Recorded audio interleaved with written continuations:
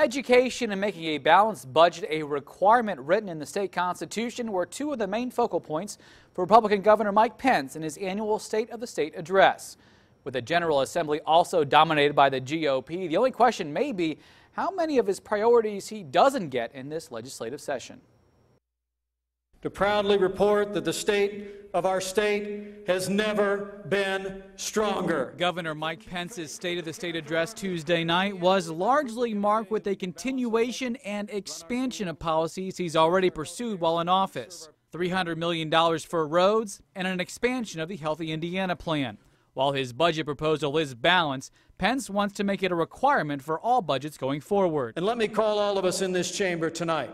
Let's begin the process in this session of adding a balanced budget amendment to the Indiana Constitution and send this historic reform to the people of Indiana for ratification. But it was policies revolving around the classroom where he spent the bulk of his time. Let's agree here and now, Republican and Democrat alike, that this will be an education session of the Indiana General Assembly, and we will improve our schools for all of our kids. Headlined by an increase of $200 million into K-12 education over the next 2 years, $10 million for scholarships for the pre-K pilot program, $63 million for teacher bonuses, which is twice as much as was rewarded this year, and $20 million for career and vocational education. But perhaps what may get the most scrutiny is his request to lift the cap on the dollar amount that choice schools get for voucher students and raise the amount of tax credits for families in the scholarship program. We must fund excellence.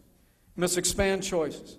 And we must ensure that education in Indiana works at the very highest levels. Area Republican lawmakers say there were no real surprises in the speech. It was a good speech. It was straightforward and again, focused on the things that he's been communicating on consistently. The governor sent the message very clear to legislators tonight, and that is pro-education, continue to move choice forward to the citizens and the parents of Indiana. And I look forward to being a part of that. Very much on track, what Hoosiers want, what the legislature is prepared to work toward.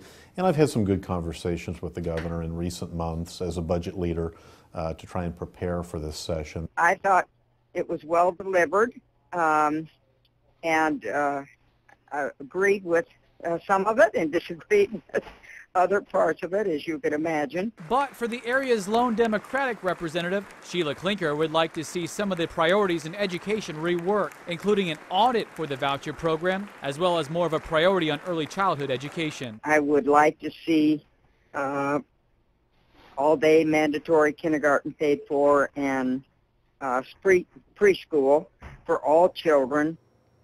Representative Klinker says she doesn't think a balanced budget amendment is necessary because it has not been a problem in the past.